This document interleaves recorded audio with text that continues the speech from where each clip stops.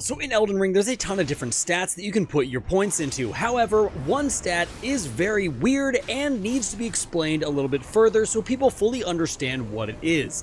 This is the Arcane stat. Arcane does do many things for a build, and it does affect some of your stats differently. However, the thing it is known for the most is affecting your status effect damage and how often those status effects proc. However, this is not the only thing that Arcane does. It also is going to boost your vitality a little bit, keeping you from getting one shot, and then it will also be used in certain incantations to boost their damage as well. However, there is one more unique thing that Arcane will do, and that is adding to your item discovery. The more Arcane you have, the more often gear and weapons are going to drop for you in Elden Ring. Now, in order to take advantage of Arcane on a weapon, you need to have a weapon that scales with Arcane, or put an occult scaling on a weapon with a status effect. This will ensure that as you level into Arcane and as you level up your weapon, that you are going to get the highest damage from your status effect possible.